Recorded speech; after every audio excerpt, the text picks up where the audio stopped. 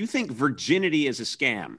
Yeah, it's a patriarchal scam. It was just created so we would all feel bad about having sexual experiences or to control women. And so I always tell people that you can have your virginity back. It only costs $40 to me. And then I will send you your V card. This goes for you too, Conan. I know you have a child, but that does not matter. I have two children, but you know they're still on the young side. I lost my virginity very recently. It was during Obama's second term, and I remember it very well. Yeah, second term Obama. Yeah, so I waited. I waited. I was a very good boy, or mentally ill. I don't know what the problem was, but I know. So what you're saying is you're going to sell people for $40. You'll sell them a card that restores them their virginity if that's what they want. Absolutely.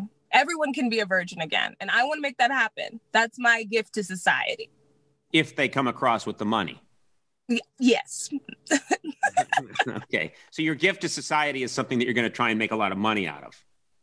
Okay. Well, is there such a thing as a free gift? You know, we always get something out of anything that we do, whether it be purely altruistic, you know. Yeah. So I get it. I get what you're saying. What you're saying is that everything is, at the end of the day, some kind of a scam. Mm-hmm. Even if you're giving money to a charity, you get to feel good about yourself because you gave money to the charity. So in a way, you're getting something out of it. Exactly.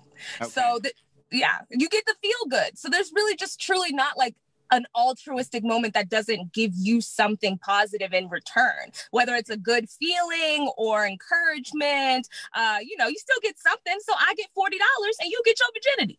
Okay. All right. Well, I would like that card, please. I want my virginity back because I'll send that right over, Conan. Yeah. Thank you.